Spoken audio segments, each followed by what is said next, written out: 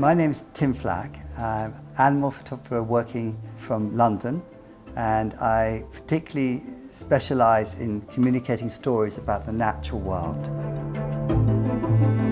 For me, what's special is to produce an image that really connects us, that engages.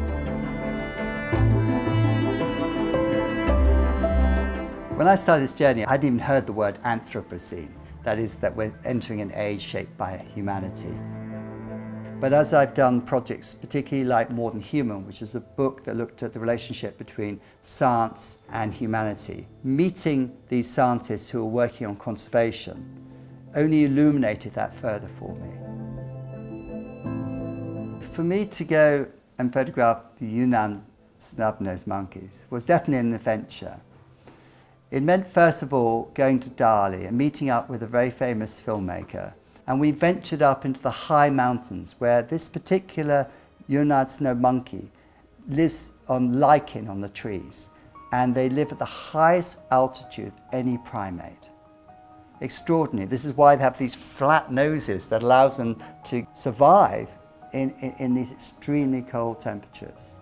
They just look like they've had cosmetic surgery, big red lips as well, and so distinctive.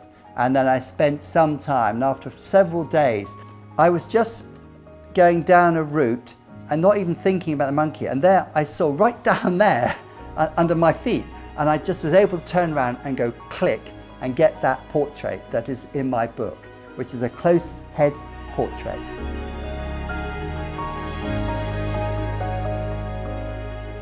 I've been to Chengdu on a number of occasions, once to visit the Chengdu research base there. We had this fantastic panda who we tried to persuade her out of a den with a bit of bamboo outside. We had this beautiful black velvet I bought all the way from the UK and put it on the back of the den. And then when she came back in, the first thing she did is she pulled off the dress velvet in front of us and literally ripped it in two in front of us. I thought, oh no, this isn't going to work. But in the end we got the shot. And the shot looks almost like the pandas doing karaoke.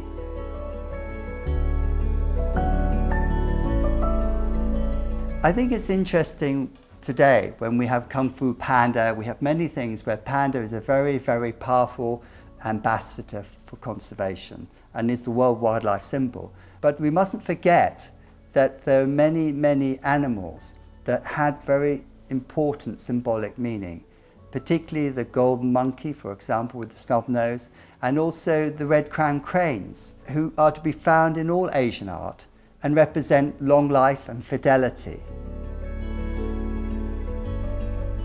I've had a number of different exhibitions, from Dali to Beijing and back to Kunming, in the museums there. And the curatorship of that was essentially focused around not just having pretty pictures of these animals, but having their story alongside it. I believe in Kunming, in the museum, they invited many of the schools in the area to come, but they told the children, don't bring your devices, bring notepads and write down the stories. For me, that's very rewarding, that the young people are having a chance to think about these characters. My animal portraits often emphasize the personality and the character. It's to bridge the world between nature and us. The Chinese government have, and that's how they really want humanity and nature to live in harmony, and the objective of 2050. I absolutely share that concept. We have to in a sense, seek to find that balance with nature. Our future really depends on it. And to live in harmony. If we understand the issues, if we can make them connect to everyone in such a way that we truly care, we can bring back those animals from the edge of extinction. I'm looking forward to the opportunity to go to Linzhou, to the photography festival later in the year, to be able to meet fellow photographers and other people who, like myself, are passionate about the challenges of how we create this harmony with nature, how we look for an intergenerational approach, a long-term perspective.